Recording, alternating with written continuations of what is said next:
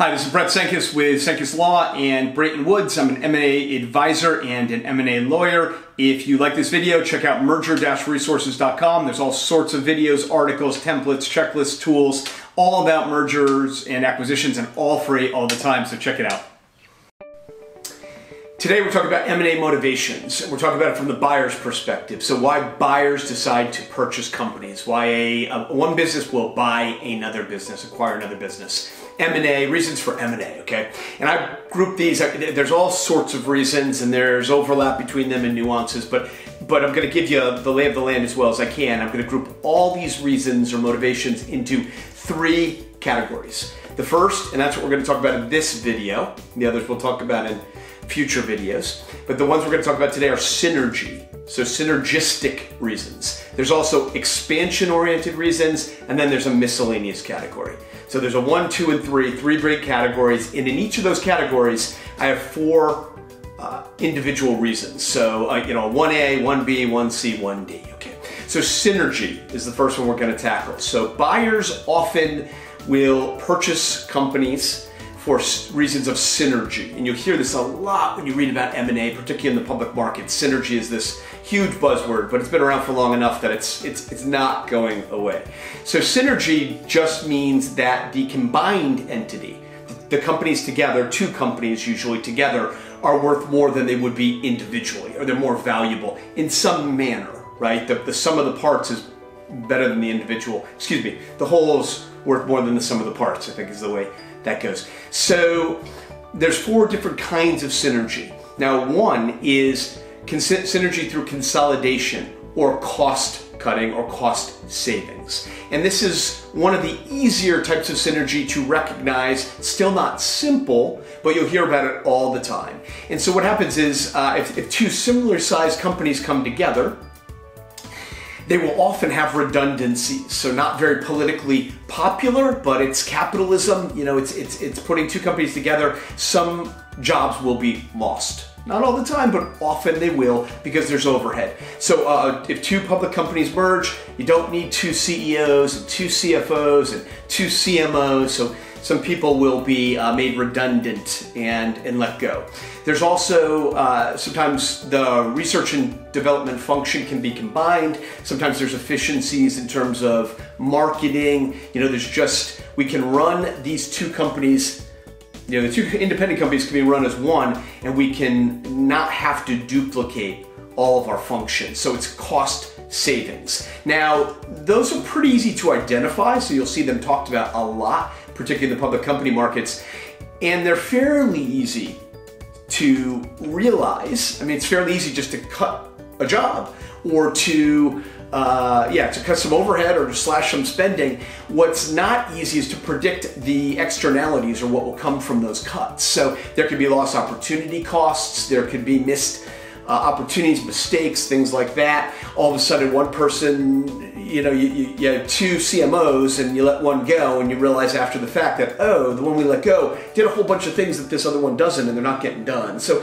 I mean, it's kind of complex, and the research shows that it takes 2 to 3 years in terms of the cost of letting things go, in terms of opportunity cost, or if you lay people off, there's often severance, sometimes there's lawsuits. So all the costs it takes 2 to 3 years to capture those. And those are generally underestimated, the cost of cutting the cost, if you will. So, but synergy through consolidation is one that you'll hear a lot about. Second one, or a 1B, is synergy through cross-selling. And this is probably the toughest of the synergies to realize. And so the idea here is company A sells TVs and company B sells, Roku's or some sort of TV add-on, and the idea is, oh, hey, we can combine these companies. We have the same buyer, we have the same retail outlets, and we'll just sell, both products. And we can get rid of a lot of our salespeople.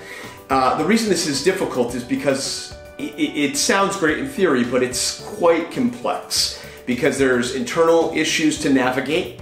Are the salespeople that you keep, they need to be trained to sell the new products, they need to be incented to sell the new products. Right now they make money selling the old products, and their relationships with their customers, the customers haven't asked for those other products. They just selling TVs. Why do they care about these add-ons? They need to understand those products.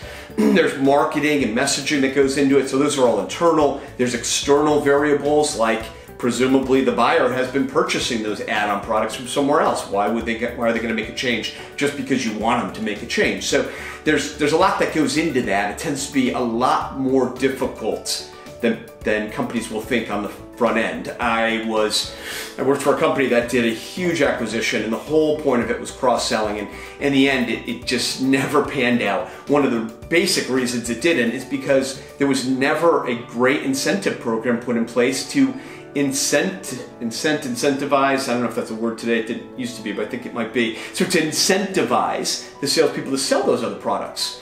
It really amounted to our CEO just yelling at them to sell this, sell that. You know, it's like this all kind of has to be aligned in a more thoughtful, intelligent way, or intentional way. A lot of times that's hard to do because these companies are so big, and putting these things together and there's natural resistance, it can just be a very, very difficult thing to do. Sounds great on paper, but isn't always so simple. So an example of cross-selling M&A is, it's been a couple of years now, but Alaska Airlines and Virgin America, or Virgin Air, yeah, I think it's Virgin America, combined, and this was the main thing they were going to do, is they had different,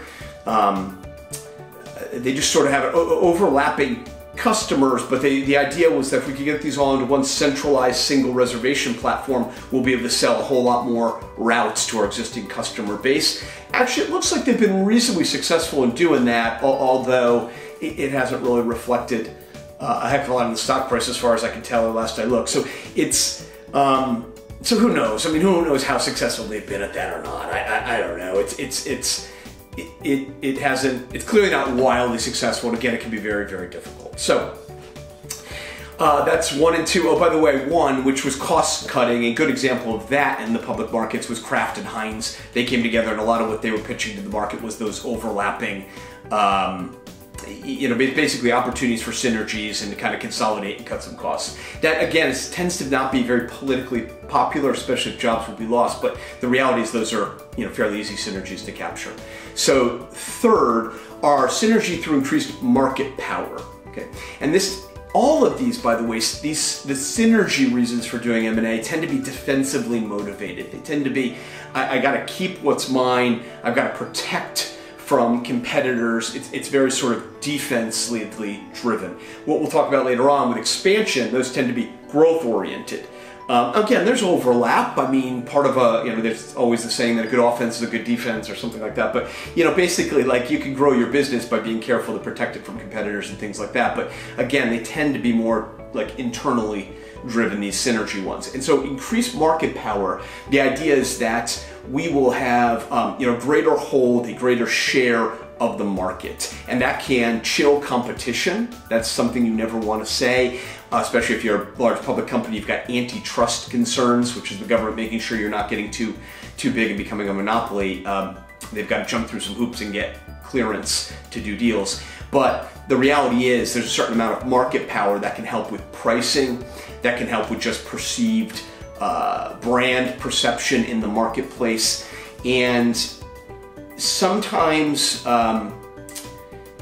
another reason, sometimes what companies will do when they're sort of looking for increased market power is they'll pitch the idea that with greater market power, it may be possible, they'll often tell this to the Federal Trade Commission when they're looking for antitrust approval, it'll be easier for us to service certain customers. So an example of that is T-Mobile and I believe Sprint, and it's been years since they announced that merger. I don't know if it even ever went through or if it's still pending. It's a huge one. But one of the things that they were saying is, look, it doesn't make a lot of sense as individual companies fighting against each other to bring our services into rural areas or areas that are far out of the urban core, because there's not enough business for both of us, and neither will back off, right? Or it doesn't make sense for one to go in there and hope the other doesn't come in, that kind of thing.